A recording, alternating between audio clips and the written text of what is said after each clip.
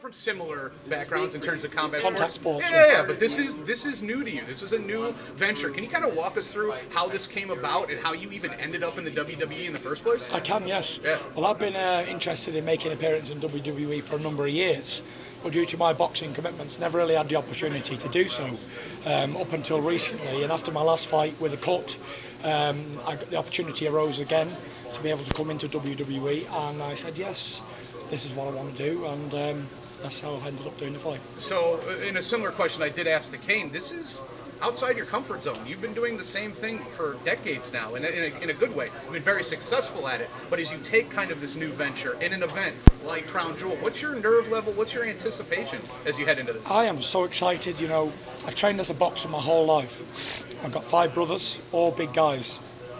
We're always wrestling. Always. No time limit, sometimes for an hour, 2 hours. Smashing each other to bits. So I'm looking forward to this. You know, Bron's a massive guy, I'm a massive guy, I'm a very athletic guy, and a quick learner. So, you know, really looking forward to a great fight now against a fellow mammoth. Well, there you go. You said it. You're a big guy. I do a show on Saturdays on Sirius with another big guy, World's Strongest Man, Mark Henry. Now, you debuted on Fox, or you made your appearance on Fox last week, 7 days ago. Mark didn't like your suit. He was trashing your suits. Said they were too flashy. He said they weren't stylish. I kind of digress. I actually like your style. Can you tell Mark that he's wrong? Mark don't like the suit because he's jealous and he could never pull it off. There's only one man can wear suits like this, and it's Tyson Fury, aka the Gypsy King, bare-chested as well, by I say. Tyson, is there any sort of smirk knowing that Joshua is going to go to Saudi Arabia as this sort of new branch out into the Middle East, and you're going to beat him to it? Everything that they ever do, I always do first. So it's nothing new to me. But this is not a competition. This is about me enjoying my life and enjoying the moments that arise each time. Obviously, I'm sure you've been asked about it probably every day since. How is the cut? Is there any worries that this could affect it? The cut's fantastic. My manager's worried, my promoter's worried, my trainer's worried, my family are worried. Everybody's worried about this cut. But I'm a fighting man. It's what I've been born and bred to do. What difference does it make if I've got a cut? There's going to be blood, snot and tears all over the ring in every fight we do. When a fight happens, there's always a risk of cuts, injuries, damage, whatever. And I'm willing to take that risk. Is Wilder still the plan in February, or do you think that's going to be too soon? Well, at the moment, I have a big bearded guy over there to worry about, not Deontay Wilder. Braun Strowman is my biggest rival to date. Do you remember in 2015, you used to call out Cain Velasquez quite a bit as well? Yes. Have you guys managed to maybe squash that beef today? Listen, who knows what can happen in the future?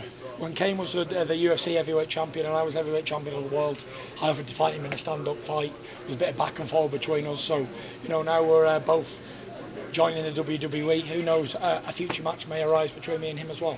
I'm not sure if you're going to be aware of this, but back in 1999, the WWE held this tournament called Brawl for All, where they had wrestlers actually box. The winner of that tournament boxed Butterbean, and he lost to Butterbean. If you trace the Brawl for All championship, you are the lineal Brawl for All champion. So not only have you done that in boxing, you already did it in WWE before you even got there. Is that right? Yeah. I saw something like this on Twitter recently. Yeah, the guy, he lost to Butterbean. Butterbean lost to Holmes. Holmes lost to Mike Tyson. Mike Tyson lost to Holyfield. Holyfield lost to Lennox Lewis. Lennox Lewis then retired. Vladimir Klitschko was made the new lineal heavyweight champion after 8 or 9 title defences. The Gypsy King beat Vladimir Klitschko in 2015.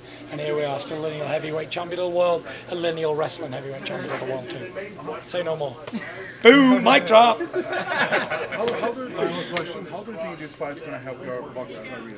This fight has got nothing to do with boxing and my boxing career. This is a WWE matchup between 2 mammoth heavyweights. You know, you've got the baddest heavyweight on the planet over there and the best heavyweight on the planet in my sport. It's where sports collide. This is the biggest fight. So you're going to reach different fans? Yeah, listen, it's going to be amazing and I'm really excited for the experience. So you're going to see more? Yep. Tyson, what would you say that a lot of fans might be worried that this might be distracting you from preparation of boxing? What would you say that this Do you know, at the minute I'm not preparing for any boxing fights. I'm only preparing for Braun Strowman in a massive fight in Saudi Arabia. As far as I'm concerned for my career, this is the biggest thing that I could be doing right now. Bigger than boxing, bigger than anything. I can't participate in a boxing fight at the minute because of the cut. It needs time to heal. But I can participate in a massive WWE wrestling fight. You spoke about your mental health before. Is this just to make you happy? Is that at the crux of this? This is what this is about. This for me is this is a new chapter, you know, a new Tyson Fury, a new chapter in my life. And not only am I making myself happy for getting involved in something that I've watched for a long time and been a fan of, this is making my kids happy. They're massive WWE fans. They're massive Braun Strowman fans. Massive Brock Lesnar fans. If you go and ask my 8-year-old son who can win in the fight, oh, your dad or Braun Strowman or your dad and Brock Lesnar, Dad gets killed every single answer. So, you know. Thank you very much.